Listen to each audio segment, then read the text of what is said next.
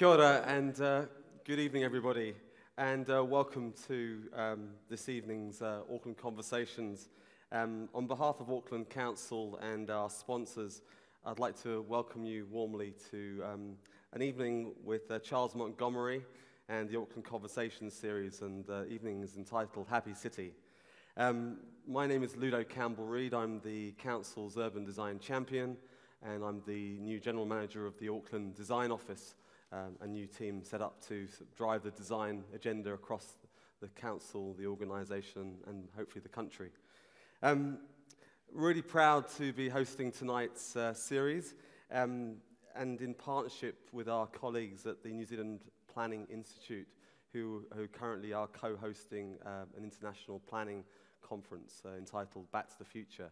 And as you've been sort of loitering and talking outside and gathering, you can see the incredible displays and the stories that have been told through the planning conversation outside this building. So it's been really great working with you guys at the NZPI, so thank you very much. It's been a real privilege. So as I said, I'm also the General Manager for the Auckland Design Office, but I'm also the sponsor of these Auckland Conversations series. Really very proud to be that, and they're designed to inspire, to influence, to inform, and to challenge your thinking.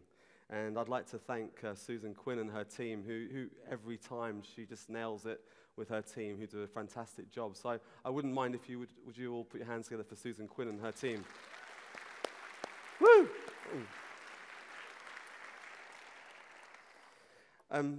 I'd like to thank our sponsors, obviously, who without them, these conversations would not be possible.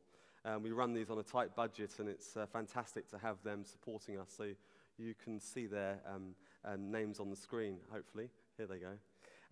I'd like to make a particular thanks to Rosine, who've been with us for some time now as our sort of principal sponsor, and also of the Auckland Council stand, which you see out the front. So there's a whole range of exciting things and goodies. I'd really encourage you to get out there and have a look at particularly the large sort of digital display. It's fantastic and tells an incredible story about what's happening. And I think Aucklanders could be really proud about the city that they see changing in front of their very eyes. I'd like to thank again the NZPI, the New Zealand Planning Institute, for all their support. It's been great sort of partnering and working with these guys to bring these speakers to New Zealand. And I'd like to lastly thank MR Cagney for coming on board as a program sponsor and supporting us in that way. And it's good to have these guys, one of the sort of top caliber companies out there working to drive a more people-friendly city. So that's it in terms of the beginning. The role of the Auckland Design Office, as I mentioned, I'm the new General Manager for, is to drive that design-led city agenda across the city. And working with the public, the private sector, and the community of Auckland to realise the vision of Auckland becoming the world's most livable city. And I just think that Auckland has really got a bit of swagger back. I think it's got a bit of confidence that's emerging. The projects that you see materialising in front of your eyes is showing a very different city. And it's really exciting and a real privilege to be part of that. One of the new projects within the Auckland Design Office remit is this sense of activation, bringing some vibrancy and bringing buzz back to our city centre. And recently at the Auckland Anniversary weekend, we tried out this idea of activation, temporary activation, bringing projects to fruition, but projects which have a DNA of the future. So thinking about the concepts of next 10 years, but actually delivering that over a short time frame or a weekend. And doing trials. If we get it wrong, we change. If we learn, we maneuver and we alter our program. So I'd just like to cue a quick video. Guys, if you're still there in the back.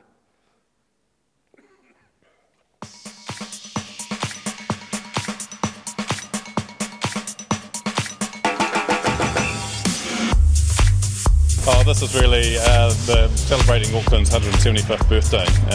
So that's the big event for this weekend. Oh, there's multiple things going on. Queen's Wharf is, buzzing away with all sorts of things down there for kids and families. Ports of Auckland have closed down some of their areas. An international buskers event happening this weekend as well, so they're popping up left, right and centre. So it's good times. I think it's brilliant, yeah. Absolutely love it. It's a cool place to come and chill out and eat some lunch and just relax. Our little part is closing down Lower Queen Street. and just letting people lounge on deck chairs and on the bean bags. We've got food stalls. Being able to walk along the waterfront like that is just amazing. Yeah, it's what Auckland needs, definitely. Yeah, so we're down here to talk to the people and see what they're like about what's going on in the city at the moment, and really the other thing is testing some ideas down in Lower Queen Street.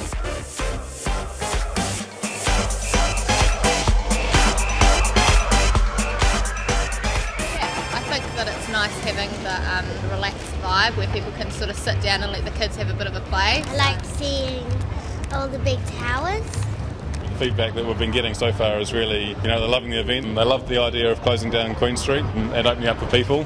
They want more events, they want markets, they want connection to the water. That feedback's not just Lower Queen Street, it's about this whole downtown area and the waterfront. It's just awesome. It's even better because we've got a little one here, so she loves it. When the World Cup was here, it was the same thing. It was obviously a lot more crowded, but it showed it could work, that people can come together in a city like this and actually not cause any bother. Oh, amazing. I think it's one of the best events I've been to so far in Auckland.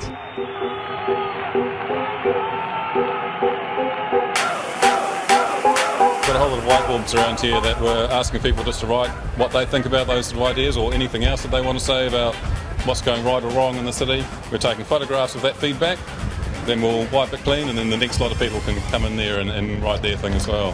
And it's working really, really well. We've just, from 9 o'clock through to 6 o'clock, we've got people here writing things. It's good for the kids. they love it. It's always been a city of opportunity for most people, and a lot more people are coming in, which is proving that. The sun, the greenery, everything. I love its contours. I like the way you can ride really fast down a hill and then you have to slog it up. This is my home. I love Auckland. It's so international, but it's also quite accepting to all the cultures, so you can see a lot of different nationalities around here. I really enjoy that, how it mixes all together. Yeah, no, I love it. There's heaps going on, heaps happening, always something to do. We moved here about 5 years ago, and I think we made a good decision. I'm planning to stay forever.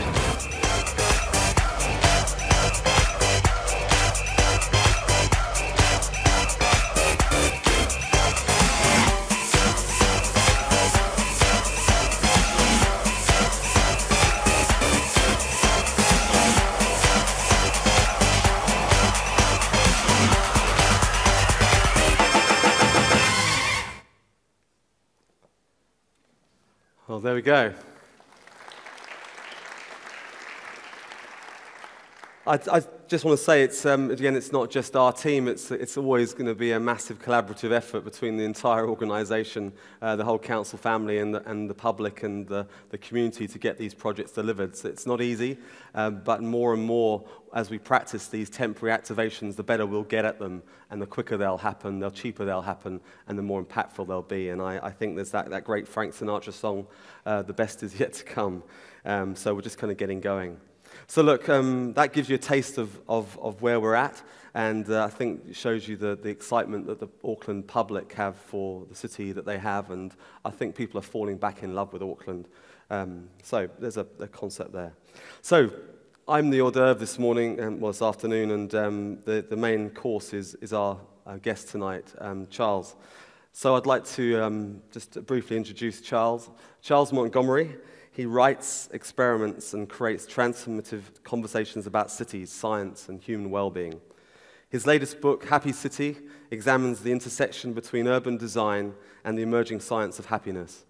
The book shows the striking ways that our cities can influence our thoughts, our feelings, and our actions, as it offers a vision for urban renovations guided by evidence from around the world. The message is as surprising as it is hopeful. Charles has won numerous awards for his writing on urban planning, psychology, culture, and history in magazines and journals on 3 continents. His first book, The Last Heathen, published internationally as The Shark God, won the 2005 Charles Taylor Prize for Literary Nonfiction and the Hubert Evans Prize for Nonfiction, and was shortlisted for 2 Writers' Trust of Canada awards. Among his numerous awards is a citation of merit from the Canadian Meteorological and Oceanographic Society for outstanding contribution towards public understanding of climate change science. Charles has advised planners, students, and policymakers across Canada, the US, and England. He has also used his insights in happiness science to drive high-profile experiments that help citizens transform their relationships with each other and their cities.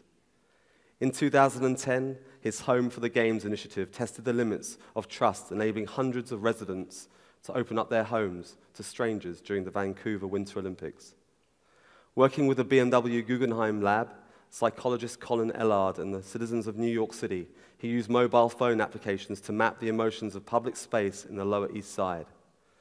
At the Museum of Vancouver and elsewhere, Charles and his collaborators create participatory programs that help citizens treat their cities as hands-on laboratories. I don't know whether I meant to dance or do something like Farrell, but I won't. Charles spends most of his time in East Vancouver and Mexico City. And this week, he's here with us in Auckland. And Charles, it's been a real privilege. You've worked your socks off the last 3 days. He's been on television, on Q&A. He's been on Radio New Zealand. He's been working with my team, with cross-collaborative teams across the organization to talk about the concepts of happiness and how we bring those into our programs. And it's been brilliant having you here, Charles. The story is only half finished. And I'm really thrilled and looking forward to your presentation tonight. So would you all put your hands together and welcome Charles Montgomery.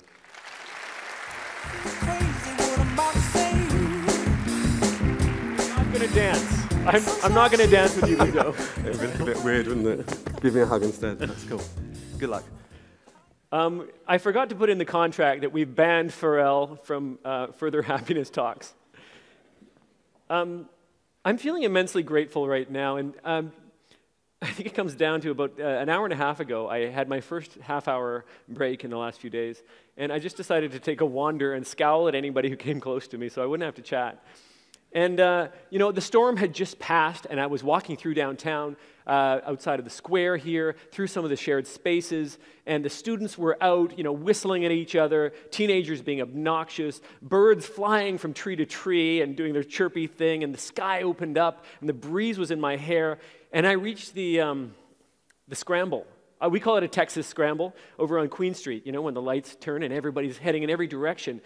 And I just felt this immense sense of freedom.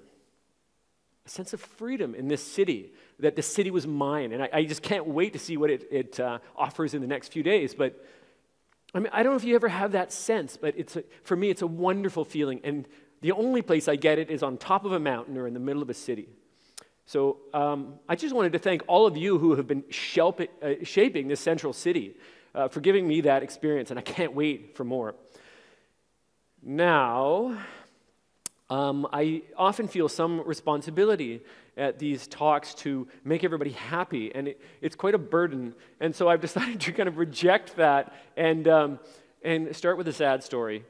By the way, was anybody here at the talk this morning? Put up your hands. Good, because I'm telling the same story. Good. Okay, this is serious. So here's my story. In the summer of 1996, a devastating heat wave hit the U.S. Midwest, including and especially the city of Chicago. It was so hot, the streets were buckling. People were forcing open fire hydrants in order to cool down and throwing rocks at the service people who came to turn them off again. Apartments baked.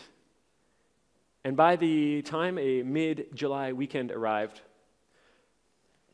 people started to die. In the course of 3 days, more than 700 people died in Chicago.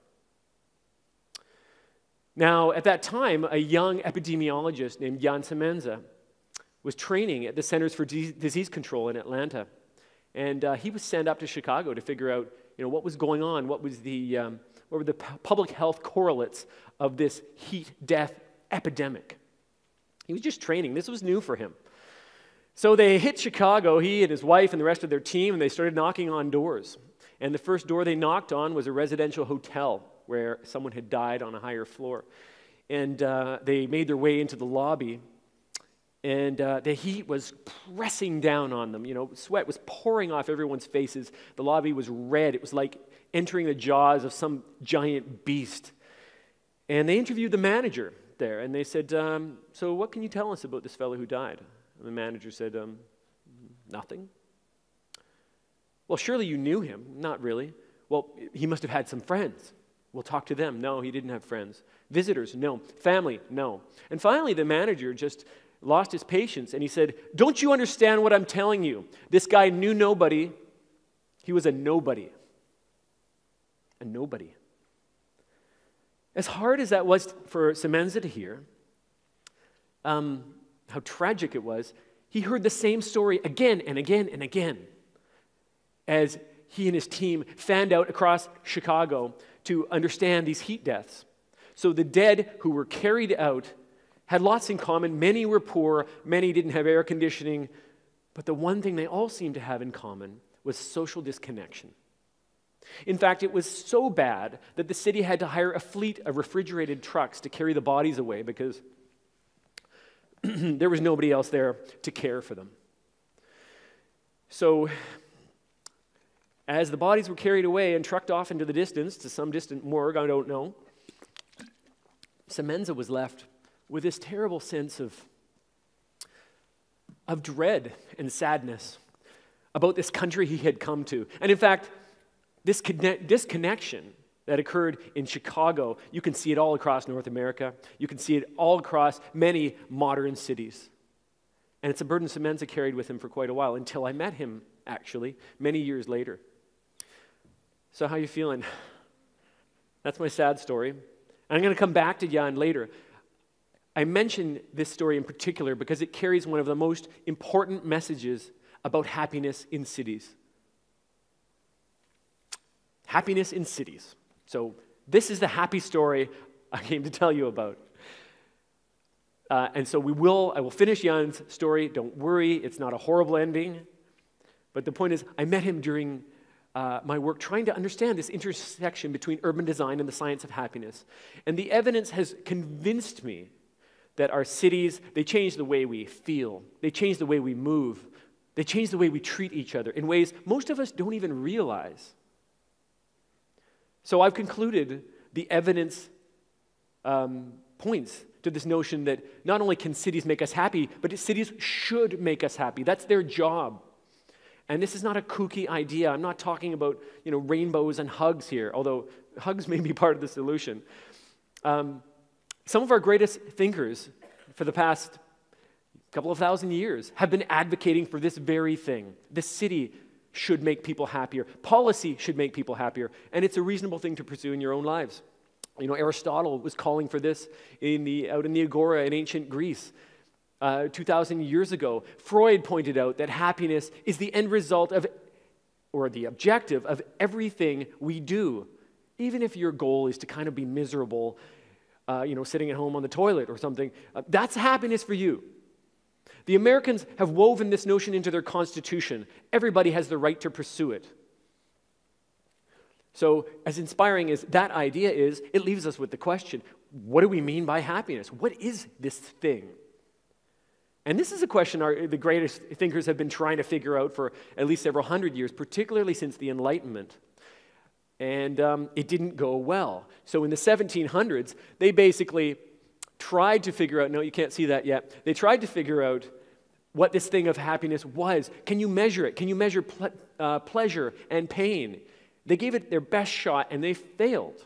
They just didn't have the tools. So economists stepped up and said, don't worry, we got this one. Maybe they used a different expression. And the economist said, you can't measure happiness, so instead let's find a proxy for it. Let's look and watch how people spend their money, and that will tell us what makes them happy.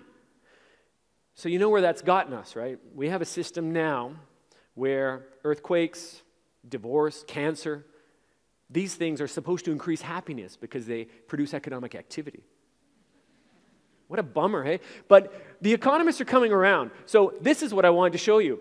The economists have now adopted, at least some of them, a way of thinking where they're actually looking for evidence. They're trying to understand how we react, how we manage risk and reward.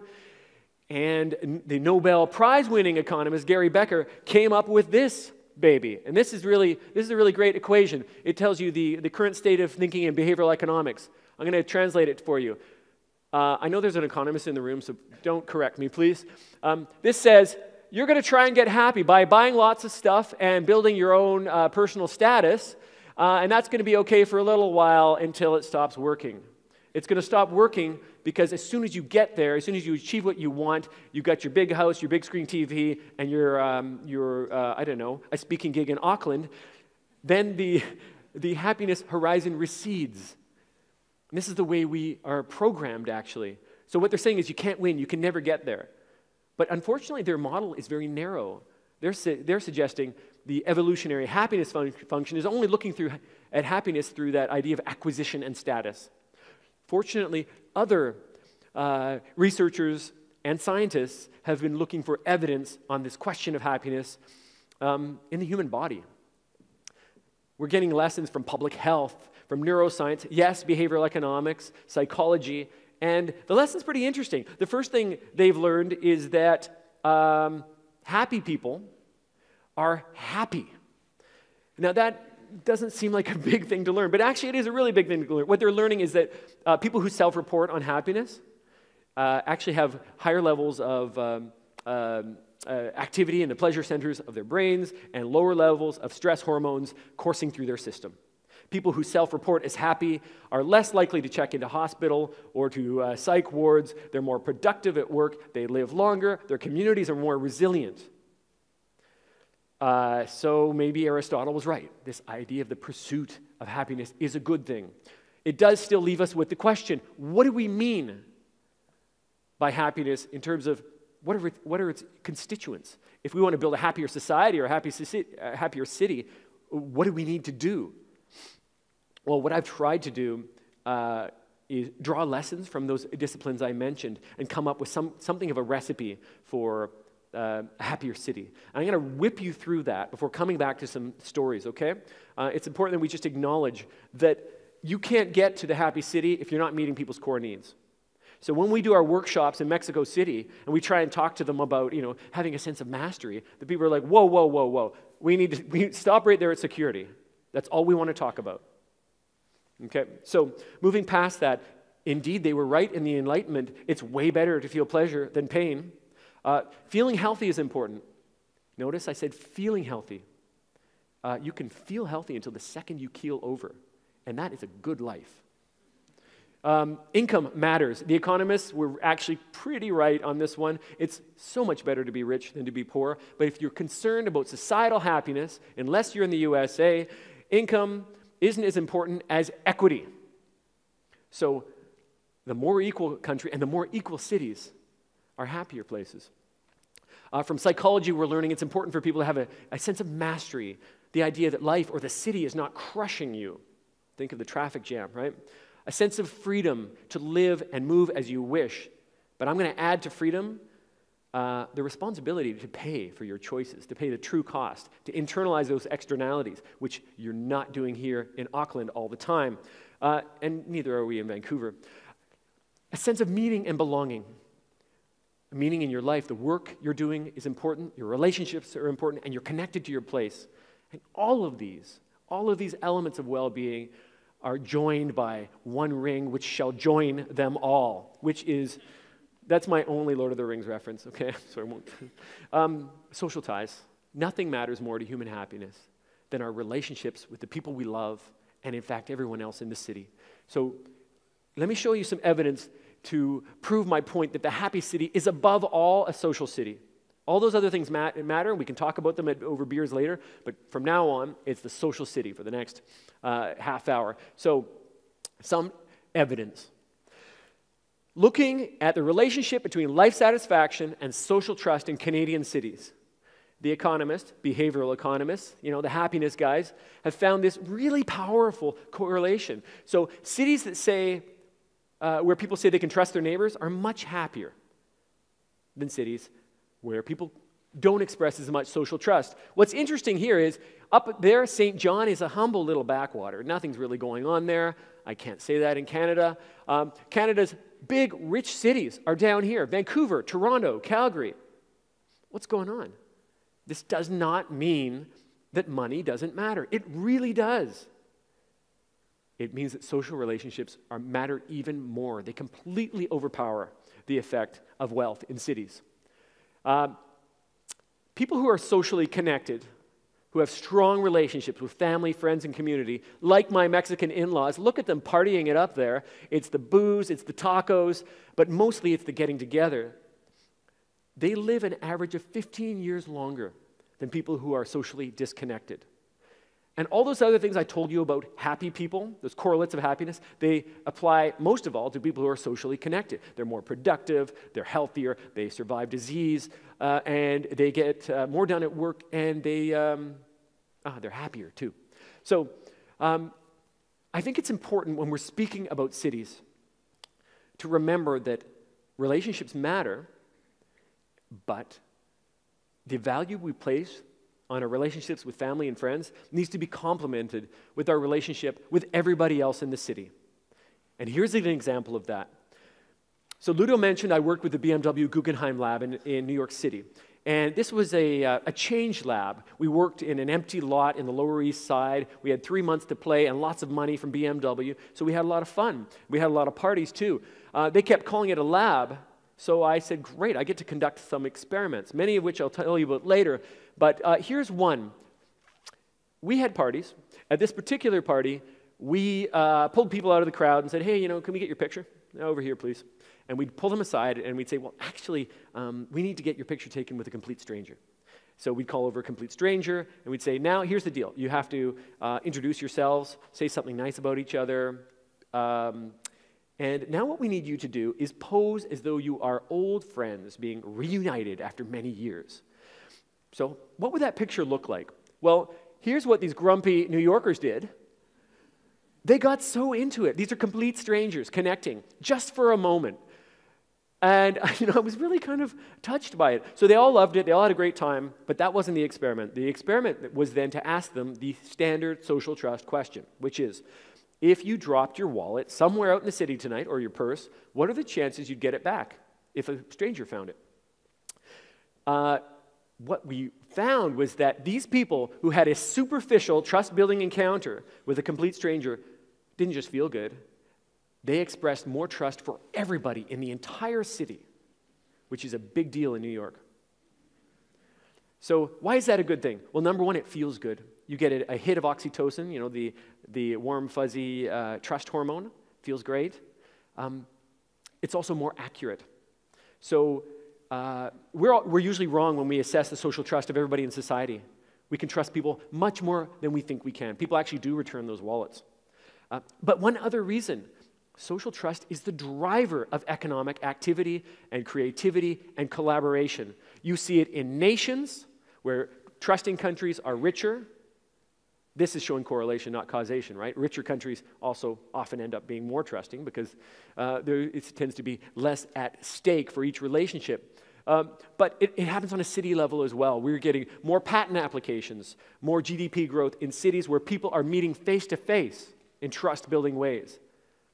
The internet isn't good enough. So it's important to remember when this conversation comes up that if somebody says you thinks you're talking about rainbows and unicorns, to point out, no, we're talking about economic activity in our city as well. Here's the issue, though. Our cities are designing our social lives. They're designing relationships and trust in or out of our lives. So how is that happening? Well, more evidence. Number one, people are reporting the longer their commutes, the less happy they are. And that is not a big, stupid, duh thing to learn, because this graph is not telling you about how much someone's commute sucks.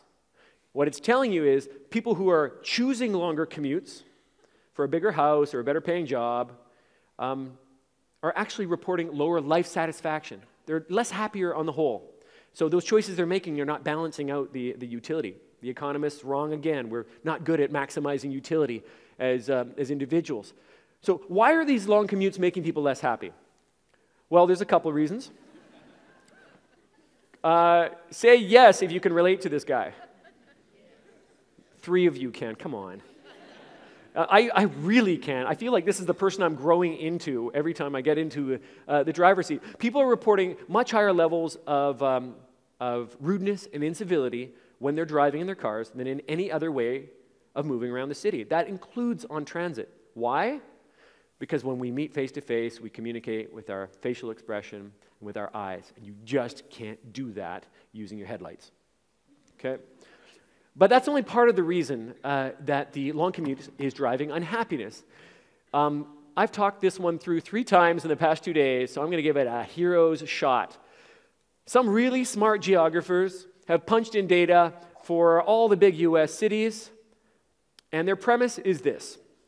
2 people want to get together after work in the city for an hour-and-a-half window, theoretically. How are they going to do that? Well, they need to move through the space-time continuum. All right? So you need to move across space, and you need to move through time. This is a 3-dimensional thing. So we each have a, let's say I want to meet you. I have a prism of opportunity in space and time. And if mine doesn't intersect with yours, forget it. We're not having a beer. Not going to happen. So what the geographers found was, when they punched in this data, was there are many factors affecting our ability to get together, but the most important of all, they call dispersal. So the degree to which a city has pushed various functions out across the miles.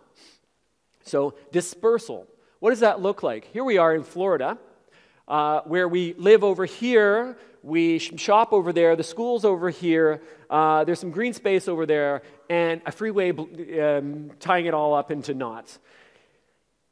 We've been doing this all over the world, particularly in rich cities for 70 years. And it's really hard to put the brakes on that system. As you know here in Auckland. This is, help me pronounce this, Huapai. This is your special housing area, one of them anyway. This is one of those areas way out on the fringe. And we can talk about your mechanisms and why this is happening later, but the fact is, this is dispersal. The people who are buying homes out here, without realizing it, are locking themselves into an arrangement, locking themselves into a spatial arrangement with the rest of the city that they're going to pay for in ways they don't understand. So, Huapai again, I tried to get a Google Earth image where I could have, Auckland, in the distance, and I couldn't. It's Auckland CBD is over the horizon on this one. But here we have this spatial arrangement, okay? So what are the system effects of living this way? Let's compare 2 different community systems, and we're going to pick on the USA now, all right? So on the left, we have auto-dependent single-use dispersal, right? This is single-family homes. You got to drive. In fact, if you go to Mableton, this is outside of Atlanta, and try and go from one place to another on Google, it says, warning, no sidewalks. Over on the right, you have closer into the central city, a mixed-use, walkable community, fine street grid. You can walk to everything. It's all nearby. And kind of a nice place to live, actually. But some people think they're both nice. So what are the system effects? Number 1, community on the left emits twice as much greenhouse gas emissions. If you look at policy around the world now, it's as if we don't even give a damn about greenhouse gas emissions. So we're going to skip to the next slide. System effects. Homeowners in Auckland's fringe are saving up to $50,000 a year. Wrong. By the way, is that reporter here? If you're here, you're a deep shit, okay? That's just wrong.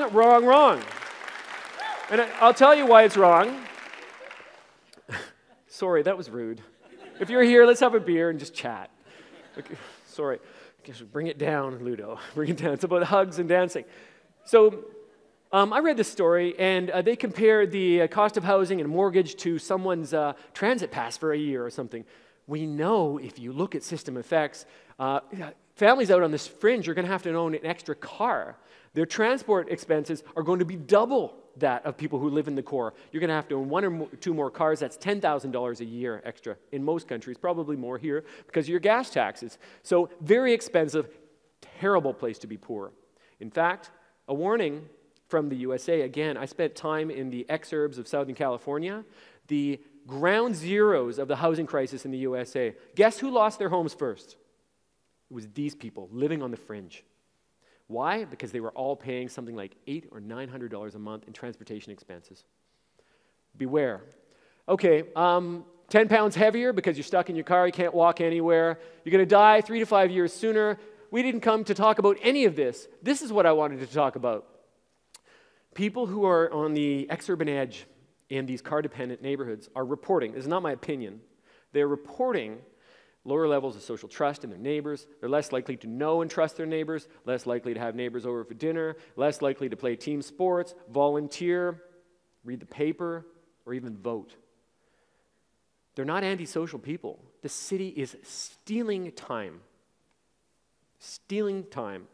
And it's stealing time from their relationships too. If you have more than a 40-minute commute, surveys are now suggesting, longitudinal study actually is suggesting that you are 45% more likely to be divorced after 10 years. This distance is tearing our lives apart. So, what's the challenge? I think everybody here acknowledges the special challenge here in Auckland and elsewhere. It's how can we enable, not force, more people to live closer together in connected communities that rewards them for proximity. The bad news is it's actually not that easy because we do have a special challenge. And the special challenge is this. Well, I just want to ask you, are there any people out there who actually live in a dense, connected downtown environment who may have been feeling smug in the last 10 minutes? If you were feeling smug, put up your hand, please. Yeah, downtown latte-sipping elite. That's what our mayor, Rob Ford, called you. So, I used to feel smug as well, but the truth is, surveys are showing that people who live in towers, particularly residential towers, are just as likely to express levels of social trust and neighborhood connections as people on the ex-urban fringe. In fact, they're the most likely to report feeling lonely and crowded at the very same time. This is even true in Vancouver, where you've all been hearing about our Vancouverist, high status, high amenity, high fun residential downtown. Come on up, I'll show you around, it's quite pretty. However, the Vancouver Foundation has identified the burning issue in our city, other than affordability, is social disconnection. And where is ground zero of that feeling of disconnectedness? It's here in the tower neighborhoods.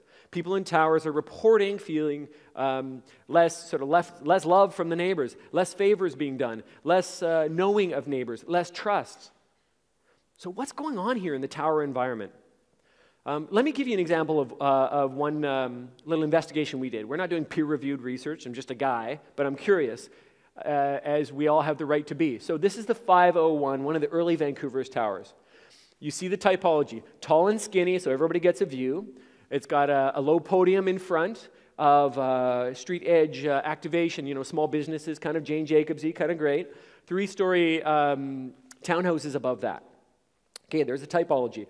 On the 3rd-story balcony, you have a garden and a volleyball court, because that was super cool in the late 90s when they built it.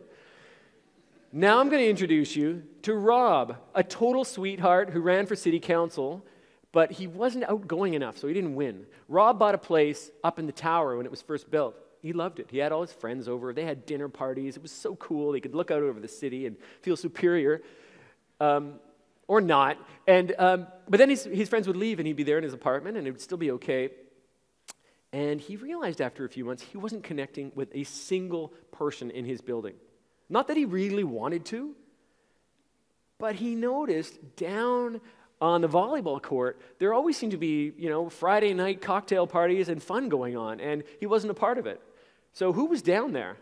Well, he had a friend who moved into a townhouse and said, oh yeah, we just claimed that space. We're having a great time. So Rob sold his condo up above, moved to the townhouses below, because it was still cheap back then. Nobody wanted those townhouses. And he was invited into, the landscape of fun. Within weeks, he was going to the parties. Within months, he knew all his neighbors' names. A few years later, he's got keys for his neighbors' houses. He babysits their kids. They all go on vacation together. I said, Rob, how many of these people would you say you loved? And so there's about 24 neighbors, right? And he said, like family, maybe 6. Now, considering the average American says they can only trust or confide in 1.5 people on the planet. This is a remarkable thing. 6 close friends, close by. It might be too much for some people. So what's going on here? And that's okay, right? Live in the tower. What's going on? There's design at play. So I understand Jan Gell came to visit, so let's just quote some Jan Gell. We have people with their very short, maybe 2.5 meters front decks here, a soft zone to interact. And we know from Jan's work on Danish and Canadian cities, he was actually studying activity in front yards and found that the most activity happened, that means, just chatting with people or whatever, when the yard was 10.8 feet, which is what, about 3.5 meters deep? Am I right? Ish. Anyway, so you have this soft zone, and it's quite amazing when you have that ability to advance or retreat as you wish. People end up building these superficial bonds which deepen over time. So that's one thing. There's another thing going on, and I think it has to do with social scale.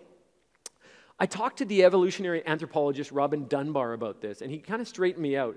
Ever heard of Dunbar's number? I should really ask people to make a sound when I ask a question. Say yes if you've heard about Dunbar's number. Yes, 3 of you. So he basically had this crazy theory, but which seems to be bearing out in social surveys, about the brain's capacity to figure out how many people you can trust in your life. And it's an unconscious calculation we do all the time. And he's basically saying, you know, none of us can have more than 150 friends, no matter what Facebook says. It's just, you can't handle it. It's too much. Anyway, what Dunbar suggests is that you're doing that unconscious calculation all the time. So in this case, where Rob was dealing with, say, 24 neighbors, it was pretty easy for the brain to go, yeah, I'll talk to that person again because I'll probably see them again. Maybe I'll be nice to them and take their key. Over in the tower, you had more than 300 people funneling through the elevator. And we all know that if you're not sure if you'll see someone again, you know, why make the effort? So this is what Dunbar's point was.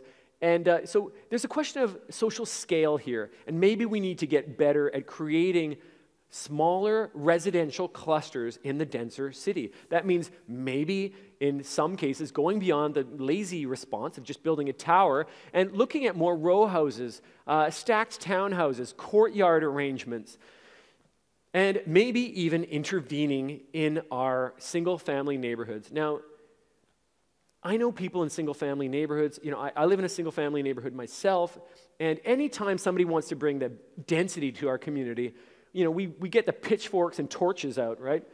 And the truth is, we all need to acknowledge that our neighborhoods have actually been emptying out of people for 3 decades. The average household size used to be between 5 and 7 people. In New Zealand, it's now 2.7. So don't kid yourself. There are fewer cars in some cases, but certainly fewer people. Let's re-inhabit those neighborhoods. In Vancouver, number one, not only do you get to have a granny suite in your basement, so 2 households per single-family lot, now we brought in what may be the biggest urban infill project in North America. Every single-family household gets to turn their garage into another little house, little cottage. And I know architects love to add their renderings in back here, but actually, in some cases, the people are appearing in the back alleys. So it's very cool. Anyway, we're re-inhabiting these neighborhoods, and you'd never know it, particularly because we have enough density. These people don't even need to buy cars, so they're not going to take your parking spot. Don't worry about it. Okay, keeping it down, Ludo. Just calm. Okay, here we have my mother in a great public space. And what I want to say is that we all know that in the denser, more connected city, public space is becoming our living room. You know, I felt it today on your shared spaces. So I was very interested to gather some evidence to see the effect that public space has on the way people felt and treated other people. So again, playing at the lab in New York City. BMW, give us some money. I brought down Colin Ellard, who's a neuroscientist from the University of Waterloo, and we created a psychophysiological tour of the Lower East Side. I'll just break that down for you. We tested 2 things. Colin brought his skin conductance monitors. These measure your level of arousal, not sexual arousal, just excitement as you move through the city, and that can be positive or negative. He also hacked some BlackBerries, which was an amazing Canadian invention, which you've probably thrown away now. To take a subjective response on happiness. How happy do you feel right now? And then we wandered people through the neighborhood. We learned a lot of things. Here's one that's significant, I think, for most cities where we're re-inhabiting downtowns. People expressed much higher levels of happiness here on this jumbled up, messy, dirty old tenement block than just down the street, here in front of this exemplary, award-winning, mixed-use development. So it's a great development. You got social housing and market housing above, and Whole Foods inside. Sorry, I love kale. I really miss my kale. Anyway, I loved eating there. But you see what's happening along the street edge. They've obeyed some planners' dictate, saying that they need to have transparency, or at least translucency, except there's just a door on either end, and you can't get in here. So nothing's happening on the street. As Jan Gell would point out, people are even moving more swiftly along the street, and they're less happy here than they are here, where it's active, it's fine-grained, it's slow. I think another important point to mention is that research from Canada shows that older adults get older and they die more quickly when they live in environments where there are fewer destinations to walk through. So I'm not just talking happy hugs here. This is in some ways an issue of your right to the city. It's an issue of human rights, right? Who should be able to access the city in a healthy way? Okay, one other issue though. I told you cities influence the way we treat each other. And I wasn't finding enough evidence out in the field from real scientists, so I thought, what the hell, I'll do another experiment. And in Seattle, I worked with an NGO called FutureWise. And what we did is we convinced their volunteers to pose as stupid lost tourists. And this is a very intelligent woman pretending she's a stupid lost tourist. So she's got the map up, and we moved them around the city, and we watched how people treated them. She clearly needs help or needs to be robbed, right? So what we found was this. People were much more likely to help without requests for help. Our lost tourists in this fine-grained environment, again, small shops, services, slow, although kind of gritty and kind of junky, than they were here in blank environments. They were more likely to lend their cell phone. They were even more likely to take our lost tourists where they wanted to go. And then, of course, they had to do the reveal, and people were pissed off. But anyway, the point is, these environments change everything. And so we come to the Bunnings for Arch Hill. Sorry, I'm not trying to pick on Bunnings. However, I just wanted to, I Googled, a blank facade at Auckland, and this is what I found. Anyway, I think we all have a right to be concerned about big retailers when we are re-inhabiting central cities. Retail is coming back downtown, which is a great thing, but we need to demand more of these retailers. Okay? So this is a very dangerous environment in that it's killing the street edge. I don't know what they ended up with at the end of this process, but yuck. So it doesn't have to be this way. Don't start clapping. You're from Arch Hill, aren't you? So an example from Vancouver. Again, Grosvenor Properties, a huge developer, wanted to bring a Home Depot to South Cambie near our city hall. Home Depot is a big box retailer, just the thing urbanists are supposed to hate. And so the planners said, cool, Home Depot's awesome. You can come, but you put it up on the second story. In fact, you can add another big box on top of that if you want, and let's put some condos on top of that, and let's let them have a herb garden on top of that with lots of kale.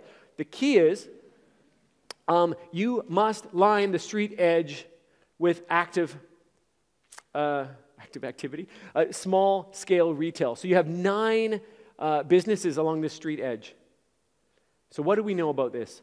It has created a healthier place, a more walkable place, a more social place, a happier place, and if our research in Seattle is right, maybe even a kinder place. And P.S., it's good for business. A representative of Grosvenor told me years later that they were so grateful the city forced them to do this. Why? Because they're making more per square foot off the small spaces. So sometimes developers who, are, frankly, they're the ones shaping our cities. We need to push them harder to do what's good for us, but also good for them. I want to loop back to Chicago. This is really important. I told you the one thing the dead in Chicago during the heat wave had in common was social isolation. Well, there was something else going on. Urbanism was happening to them. So you take 2 poor neighborhoods in Chicago. One was a neighborhood with a fine-grained fabric, small mom-and-pop shops, services, walkable places. Another one had probably been brutalized by the mid-century modernists, the high modernists, and didn't have those opportunities. Guess what? The heat deaths were 10 times higher in the environment that didn't offer walkability and sociability. Why? Let me reverse that and speak positively. The walkable social environment actually got people out of their houses. They were connecting with their neighborhood, older people, more vulnerable people. They had social support that the other group didn't have. So talk about an issue of public health. This is also, again, a question of human rights. Who has the right to an urban environment that gives support and nurturing and care? Because we're in Auckland, because you're doing so much now with transportation in some ways, I just want to touch on this notion of freedom. And when I'm talking about freedom, I'm talking about how you move through your city. So we know in the Netherlands, but this is also true elsewhere, people who move by their own power, cycling and walking, especially cycling though, are reporting more joy and less fear, rage, and sadness than any other commuters in the city. So that makes you think, geez, shouldn't we promote that way of moving? Or shouldn't more people do it? Well, here's the problem. 60% of people in cities say they would really like to try biking in the city. By the way, you have a 1% mode share here in Auckland, so why aren't people doing it? I'm assuming Auckland is like Portland and elsewhere where people are like, yeah, I want to try that, but no way, too scary. Why is it too scary? Well, look at this dude. He's between 20 and 45, I believe, and he represents the group of people who are willing to cycle on roads as you have them now. There's a fancy name for this group of people. I just call them the kamikazes. I used to be one. So people aren't going to do it. Forget it. You know what else they're not going to do? This. Bike lane out in traffic? No. Sharrow? Are you crazy? No. Scary. Auckland bike lane.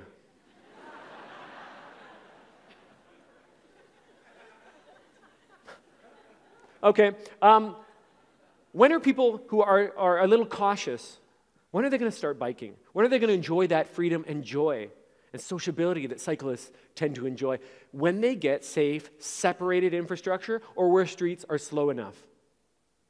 Right? Our brains won't let us do it any other way. So, oh, geez, there's your network in Auckland. The guys at Auckland Transport blog have been trying to hook me up with some images of the networks, and even this isn't quite doing it because this includes your painted bike lanes. So painted bike lanes, they don't count. If you want to offer everybody freedom, they don't count. But anyway, you gave me this map and told me to get around Auckland, I'd be like, okay, I'll take a cab. So I wanted to show you a map of what's absolutely possible. And I couldn't find it. I wanted a map of Copenhagen's bike lane network. And you know what? It's so fine-grained that it'd just be a mess on the screen. So instead, I got this map of Copenhagen's bike superhighway network. So for people to bike in from the suburbs, because, like Auckland, most people's commute is less, more than half of people's commute is less than 5 kilometers. So that's an easy bike ride, if it's safe. If you have this safe network, this social network, where incidentally so many people are biking now in Copenhagen, I think they have more than 50% mode share, they're double widening the bike routes. Why? The transport manager told me a couple years ago, he's like, well, the commute should be a social act, shouldn't it? People should be able to bike beside each other and chat on their way in. I thought, how cool is that? Well, the only way you get there is by building the infrastructure. Here's a test. Does anybody see anything unusual about this picture? Just shout it out. They're smiling. Yes. In fact, as you saw in the diagram before, transit users around the world tend to report the lowest levels of satisfaction with their journeys. And that's usually because they're treated as second-class citizens, their buses are stuck behind cars, because their systems are underfunded, etc. So let's just accept that for a second. Transit can be a wonderful experience, but let's accept that sometimes it's not great. Even so, we're learning this. Transit makes people happy, even when they don't like taking it. Why is that? This is a longitudinal study from the UK. And what they did was, instead of just asking people if they like their commute, they studied them over years. They took their responses, and what they found was, by asking the life satisfaction question, how happy are you with your life?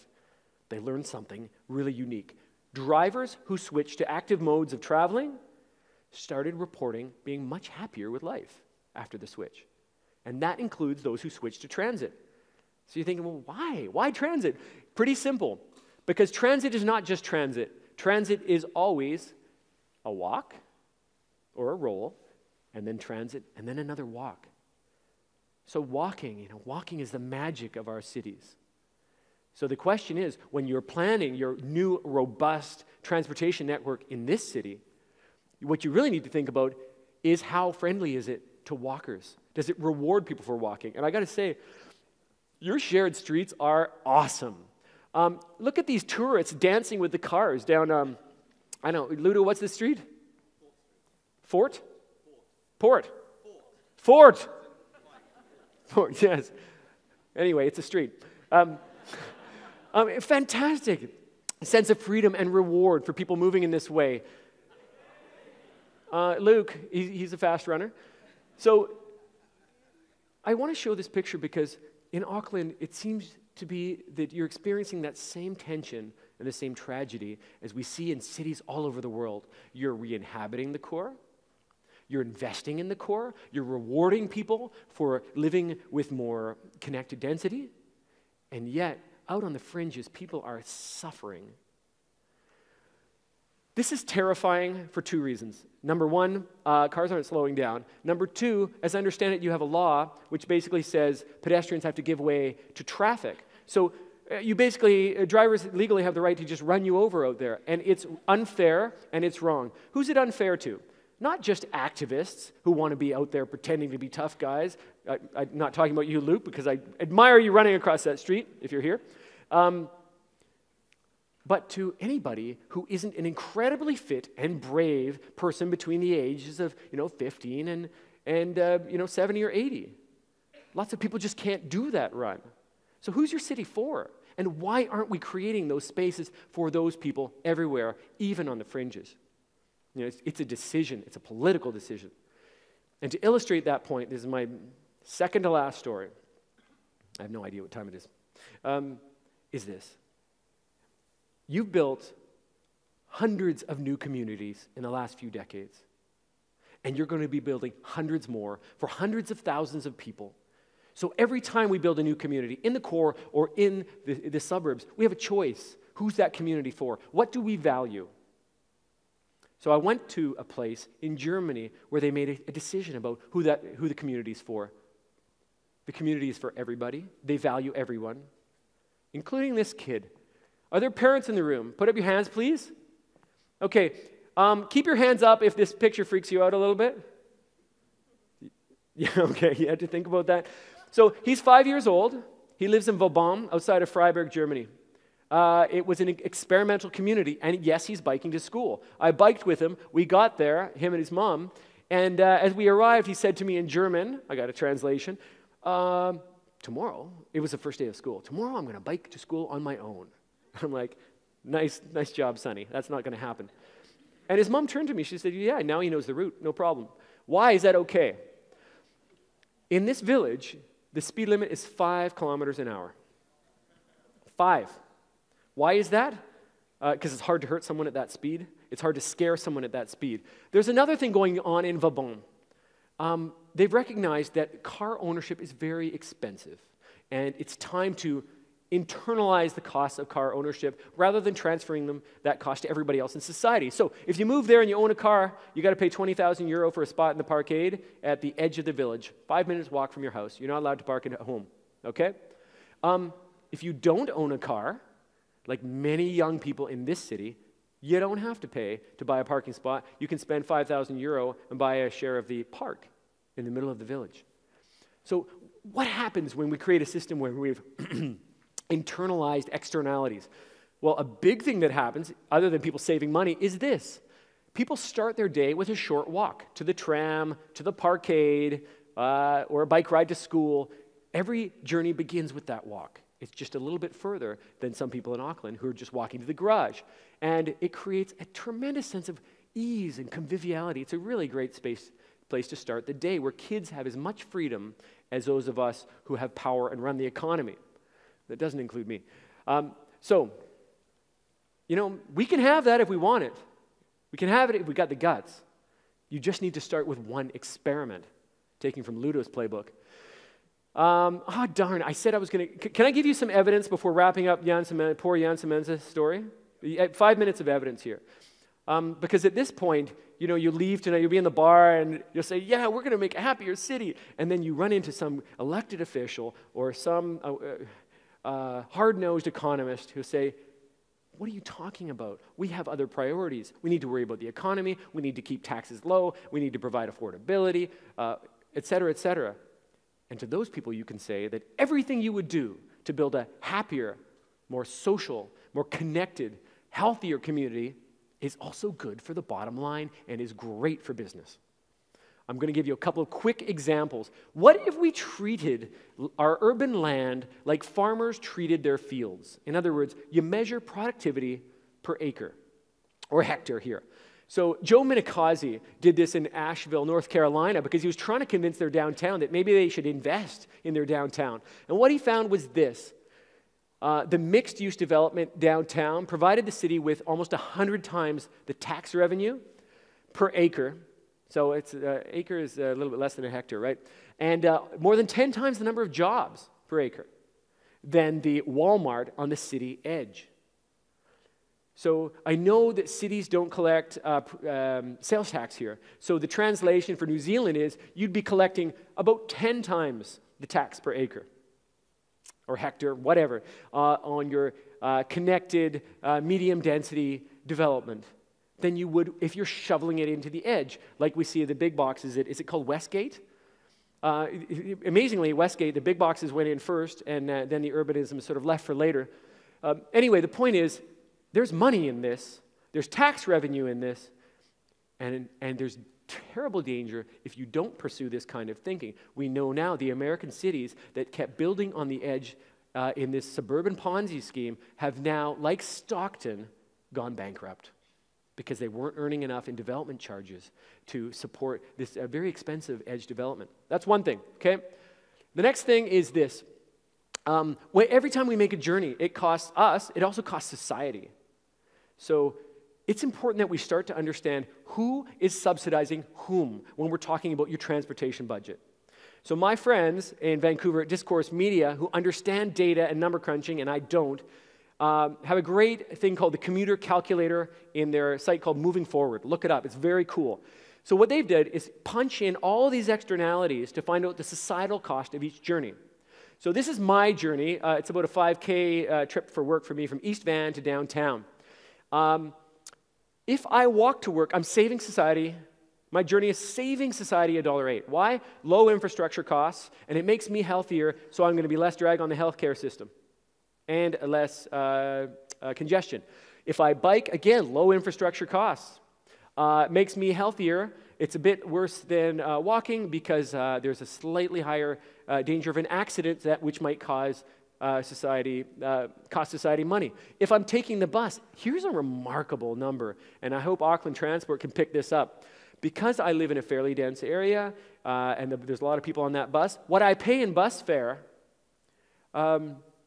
exceeds the cost of providing me with that journey in infrastructure and operating costs. So my bus trip is going to subsidize bus trips and drivers in the suburbs of Vancouver. They're very welcome to that money. If you drive, because society is paying immense infrastructure costs and is paying immense healthcare costs because you're not moving around actively and paying much higher accident costs, et cetera, it's costing society $2.78 to make that 5-kilometer journey. Anyway, my point is we need to be thinking about how everything is connected to everything else. Every action in the city, every investment in the city. The happier, greener way of moving is also costing society less. So Auckland, as you pour money into completing your freeway network, you need to think about how much this is actually costing taxpayers. Okay, one more example, quickly. Portland brought in a growth boundary more than 20 years ago, and now we know that in Portland, there are more restaurants and also breweries per capita than any other city in the United States. Why is that? Are you going? Bye. And I'm going to wrap up, don't you worry. Why? Okay, so they brought in the growth boundary, and you can go, Susan. Susan Quinn is leaving now. I'm teasing. Thank you for everything, Susan. It's been a great program. Okay, so I'm sorry, by bringing in the growth boundary, Portland is growing more internally, and what that means is Portlanders are driving 20% less than other Americans. They're saving $1 billion a year. And that's money they're not sending off to some foreign oil company or car company. It's money they're spending locally, that goes to local business, and they're getting very drunk on their microbrews because of it. So it's good for the economy, it's good for the bottom line. But I want to leave you with my one last story, because I promised you a happy ending, and that is this. Remember Jan Semenza and his harrowing journey through living in the United States and dealing with these heat deaths in Chicago. You know, he moved through the United States for several years before settling in Portland, and that's when Americans usually start to laugh. But he, in fact, moved to a very unhappy neighborhood in Portland. He told me that in his neighborhood, I think it was called Yam Hill, Sunnyside, very low social trust. Cars were shortcutting through their neighborhood. Neighbors didn't know each other. People didn't like each other. There were drug dealers on the streets. And the addicts were like defecating in his backyard. You know, he was just done.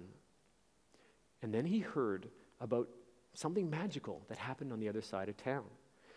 And that magical thing was this. Residents of a neighborhood called Selwood got tired of that same experience, that same sense of disconnection. They had no public spaces. They didn't know their neighbors. People were bombing through their neighborhoods. A kid got hit by a car. And they said one day, you know, they had enough. They want their own gathering space. They want a community center. And they said, well, why can't we just turn our intersection into our own public piazza? They marched out onto the pavement. Being hippy-dippy Portland, it was all crazy colors and flowers and cob benches on the edges, and there were kiosks where there was always a hot thermos full of water. You could make some tea for yourself or a friend. You know, it was all very hippy-dippy. And it so impressed Semenza that, you know, he wanted his own piazza. Interestingly enough, when these people marched out into their intersection without the support of the city, the first thing that happened was an engineer came down from City Hall, and he's like, you people realize this is public space, right? Yeah. Like, that means no one's allowed to use it. Well, anyway, so they didn't sandblast it. They got the support of the mayor, and now these programs are propagating throughout the city with the city's support. So Semenza went back to his own neighborhood, and he said, you know, a piazza is going to save us people. He reached out to his neighbors.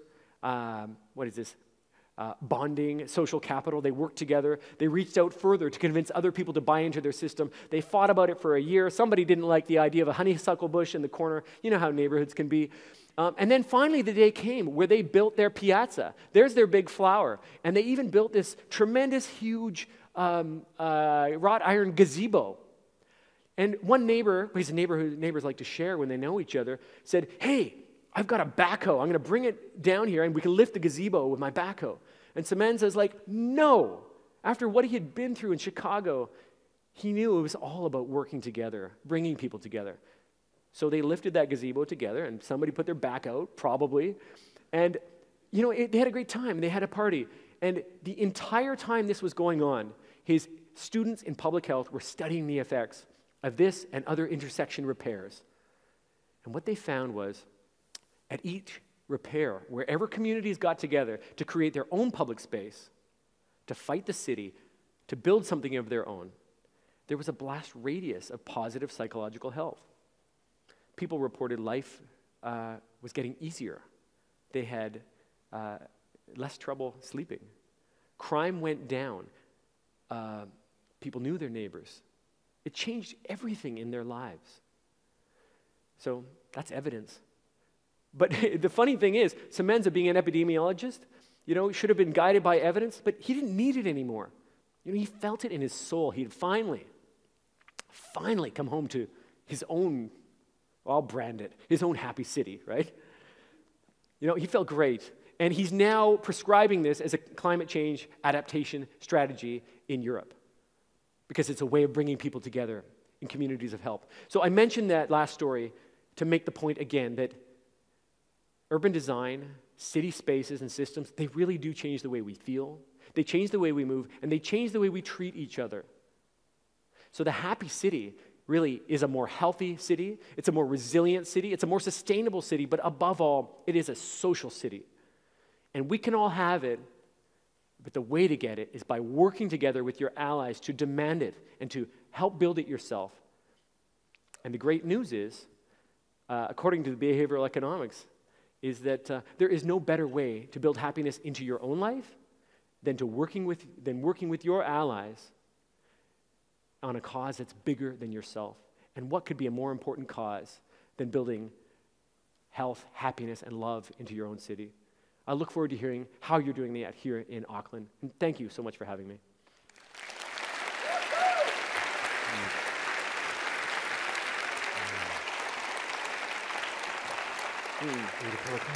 Stick around.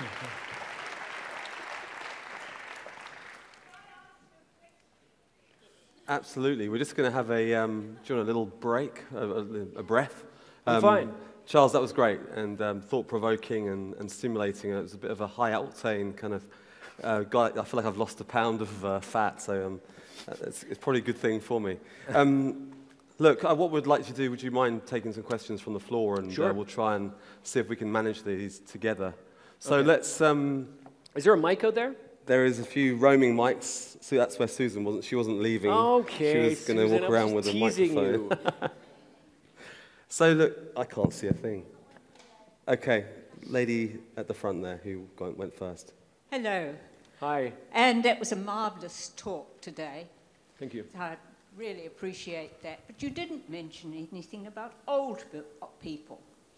Yes, I did. And you stick them in villages here. And then they get so they can't move out very well. Mm-hmm. And they haven't got connections with people around them so much. And they're stuck there, perhaps mostly looking at perhaps a nice view if they're lucky, otherwise at four walls. Mm. Now, we need to be able to get out and get around. So we need transport that we can get around. And to be able to... you can't confine us to walking all the time. People may have disabilities, temporary or otherwise. So what are you going to do about those? Because they don't quite fit the rest of the plan. Thank you. I think it's a great point. So somebody trained me in some sensitivity workshop to refer to seniors as older adults. So that's what I called you before. I'm not sure if you're a senior or not. Okay, great.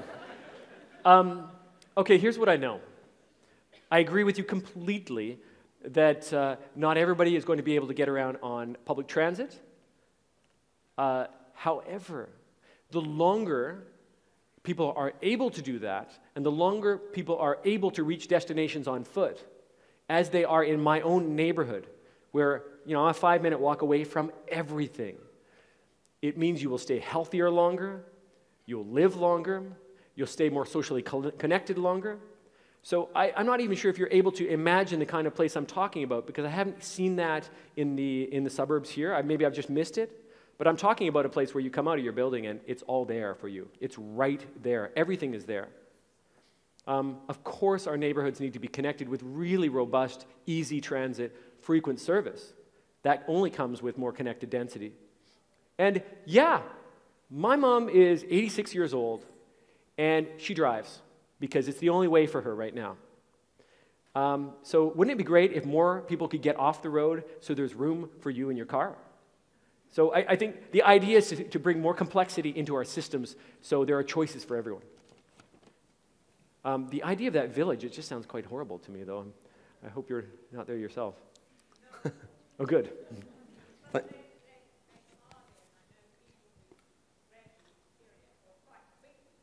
Mm-hmm. I've heard the same. Yeah. Thank you. That's a fantastic question. There's a lady here in the middle.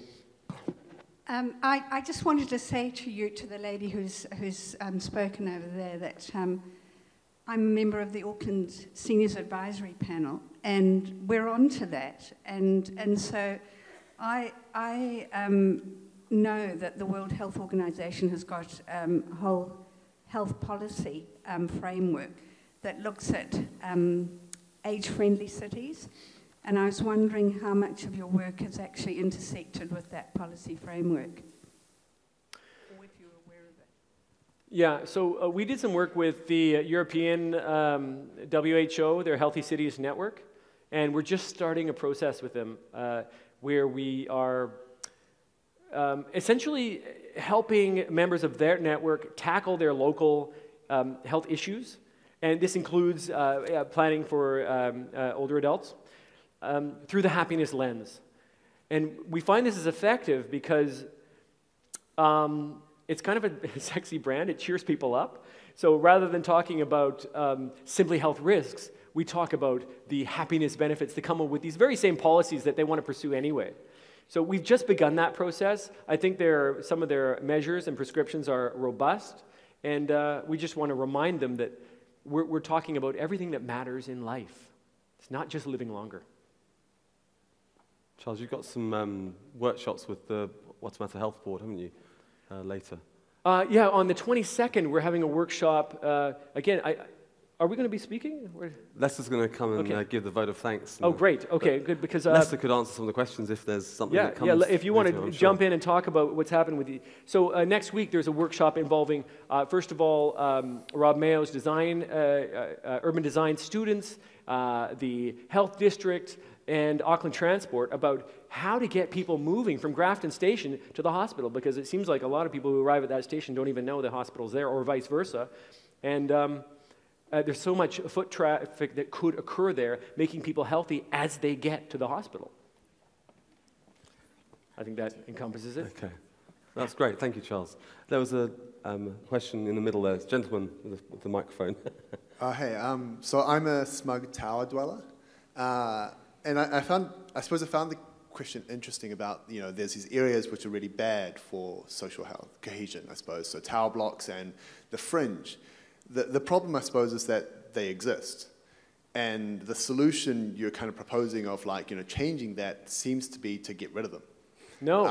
Or in some ways. Well, I suppose, what would be your solution for towers be, in a sense? Because towers will always have, 300, 400 people living in them, and will not necessarily have that space where you do meet your neighbors as often. Yeah.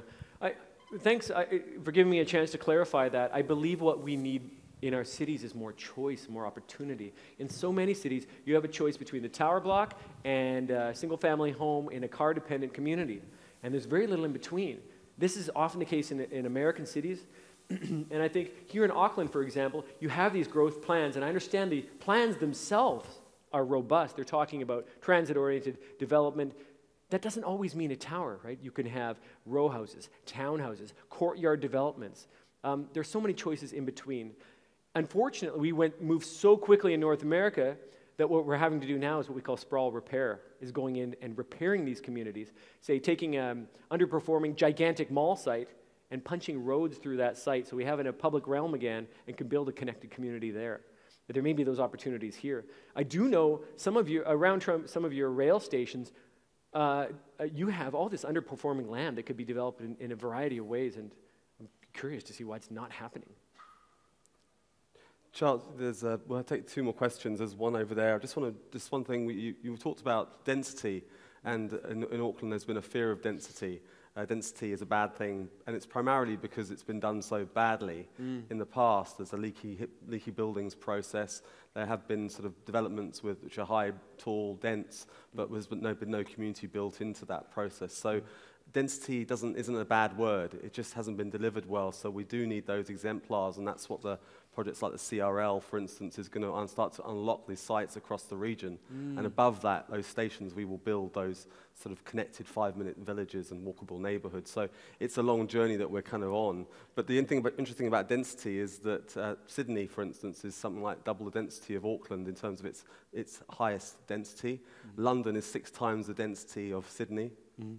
Barcelona is 6 times the density of London. These places are great, vibrant places, and yet we shouldn't be. It's just about how you do it. It's not the drinking; it's how we drink. And I think we've got to do that. The great design is the key. So that's the way of moving forward.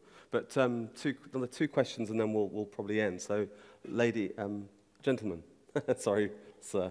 Yeah, my question's around big block retail and malls, if you like, and what is, given all the negative externalities that are there, that occur from their development, the travel, the lack of, I guess the degradation of local community when people drive to shop in these malls. What is in your view, the best way to manage that development in a city? I think it's time that cities like Auckland work to internalize some of the external costs of these developments.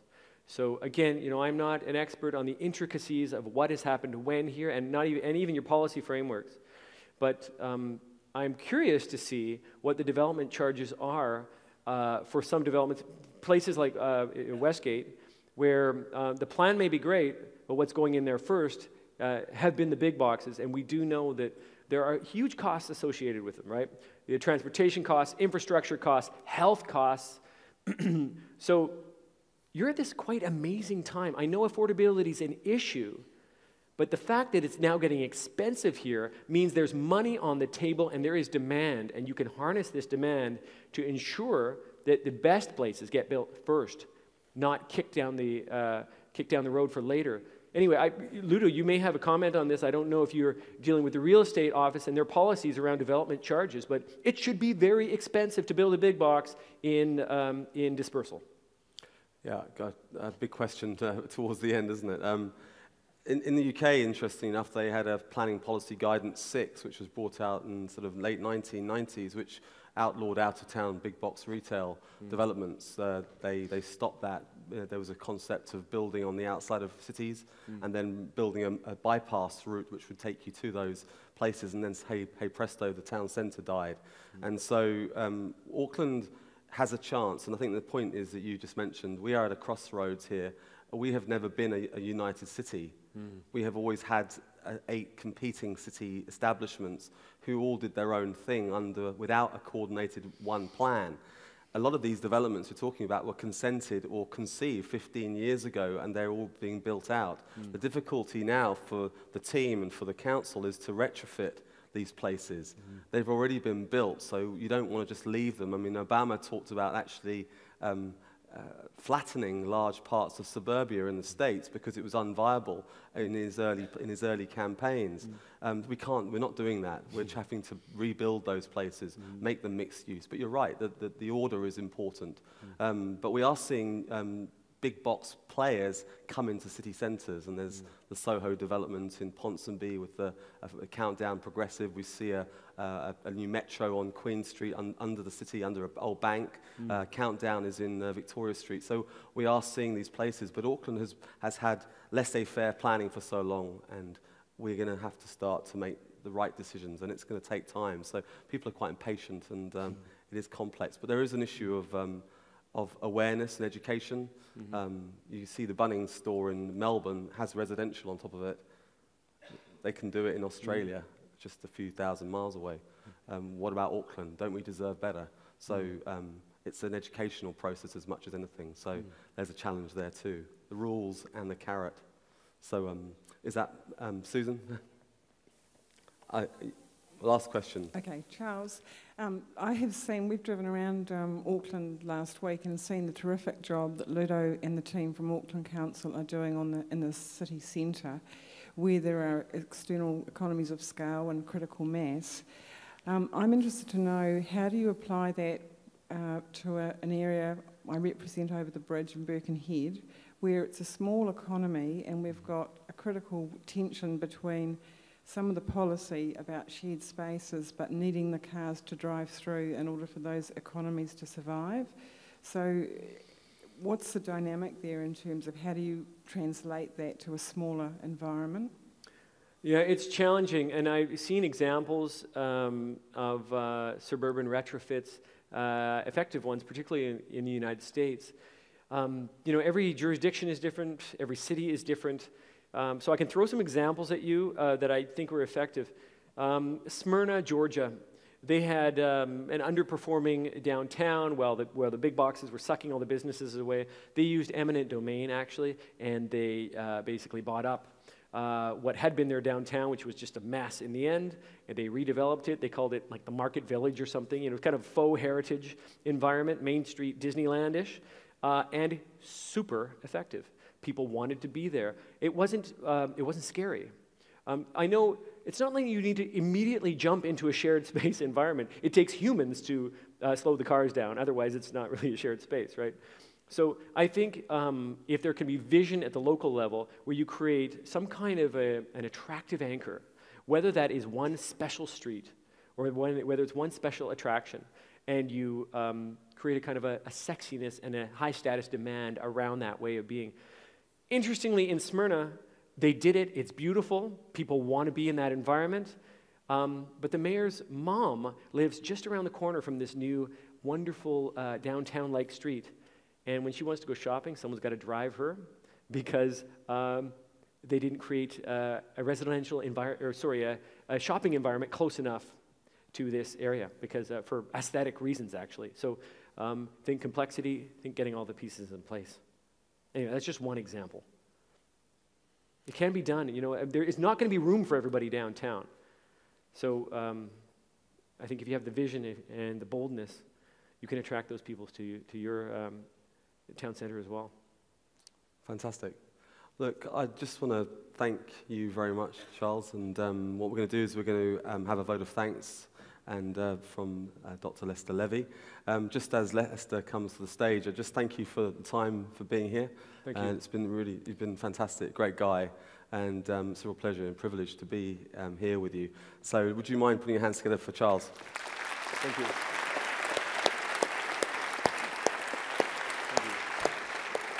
What we thought we'd do was ask somebody who's probably one of the most, well, have a seat down there, Charles, thank you.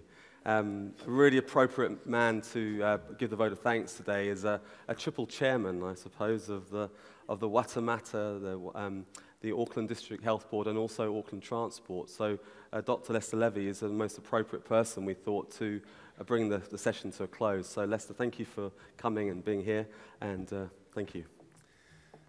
Thank you very much. Well, it really falls to me a pleasurable task to extend a vote of thanks to Charles. Charles, you are a gifted communicator. You're a wonderful storyteller.